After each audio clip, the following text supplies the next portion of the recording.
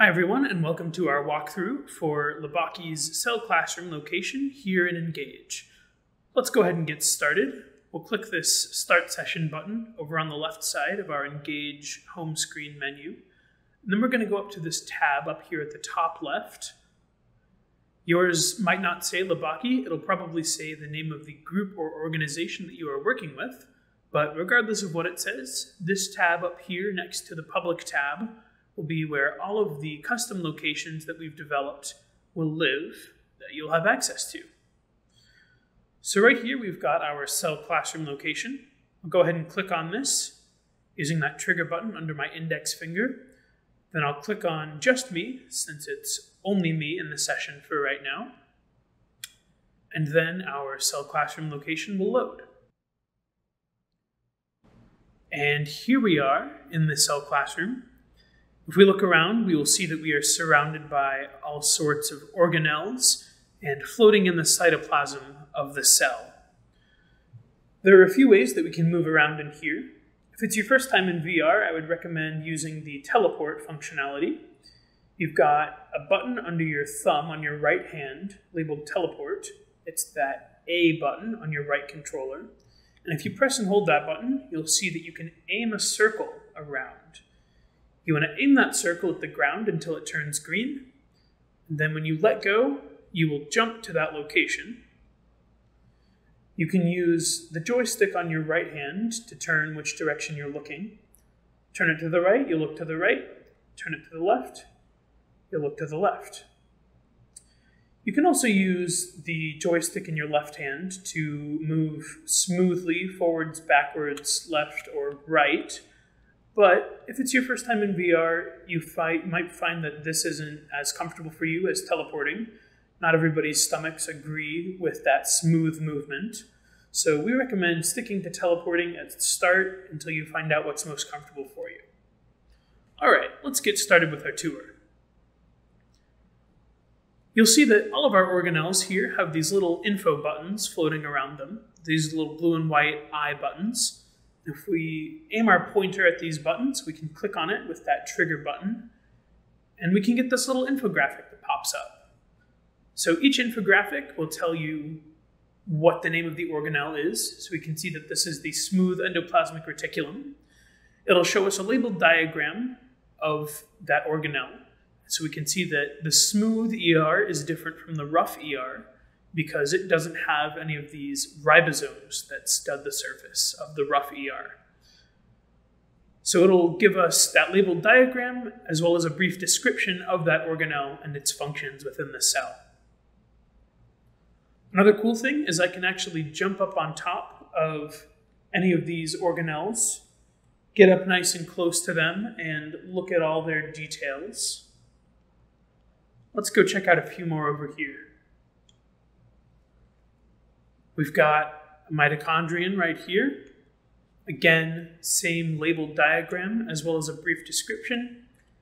And we can hop up in here and get nice and up close and personal with it. All right, let's go back around to the front of our nucleus over here. You see we've got a couple of buttons right here. I'm going to click on this green button that says Open Nucleus. Our nucleus will slide open and we can teleport up inside. And so now we are standing right in front of our nucleolus within our nucleus. And over to our right, we have a pretty big strand of DNA. We can actually use these buttons over here to control that strand.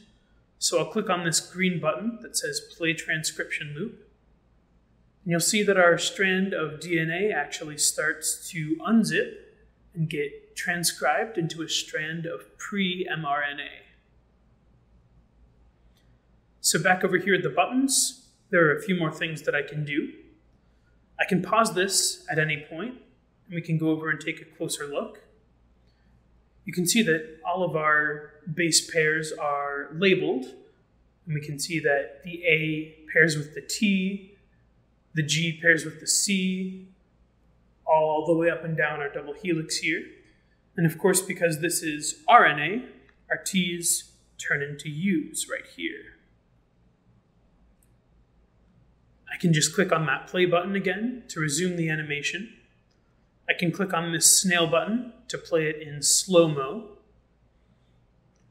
Or I can click the blue reset button to bring it back to the start and have it not play at all.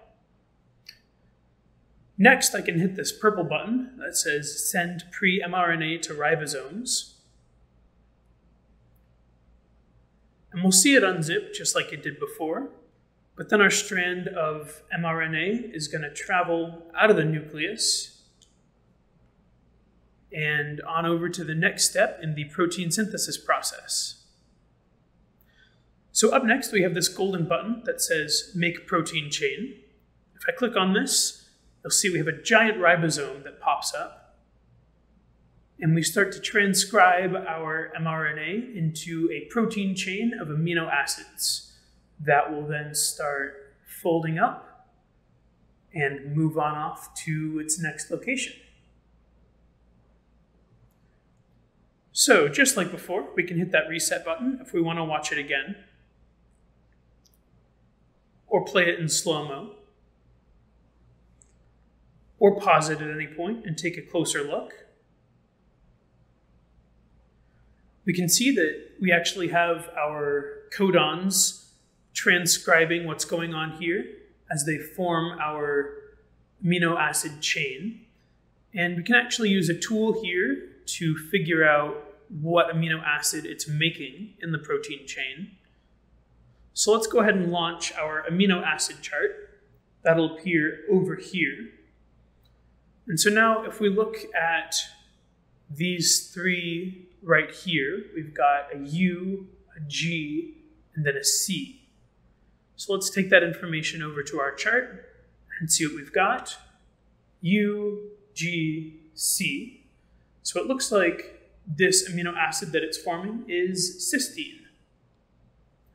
Similarly, if we look at our very first block of three here, we've got A, and then U, and then G.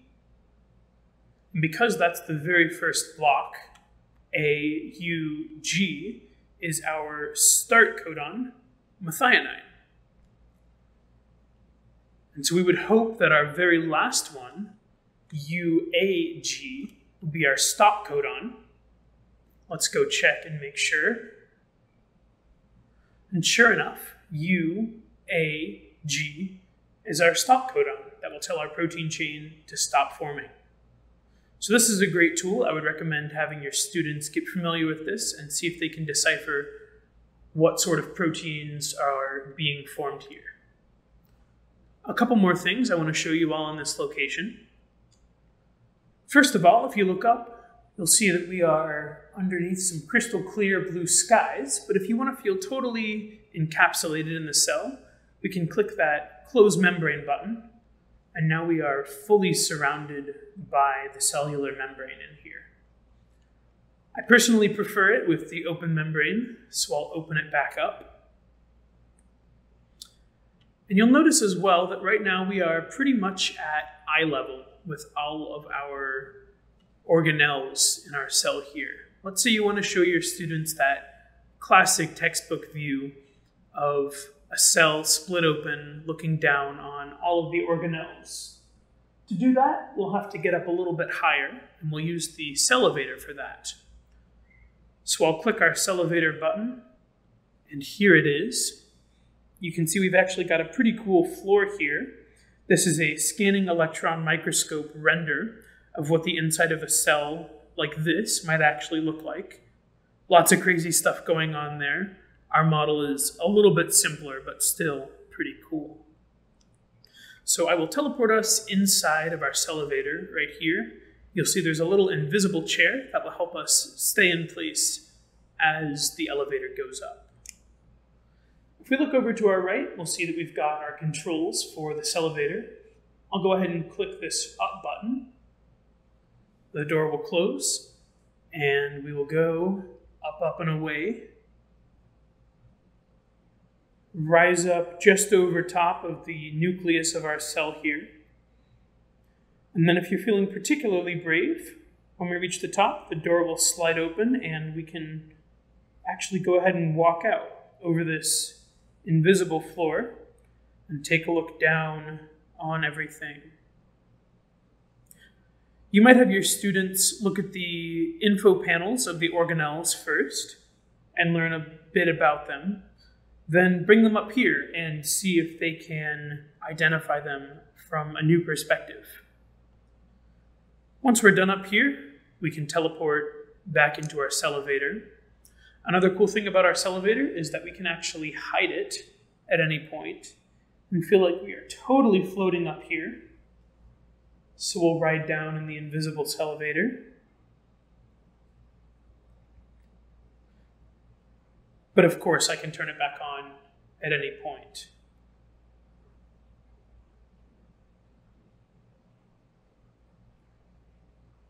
All right, we are back down on the cytoplasm ground of our cell, and that concludes our tour. Thank you all so much for joining me, and I hope you enjoy using the cell classroom to teach in your own classrooms.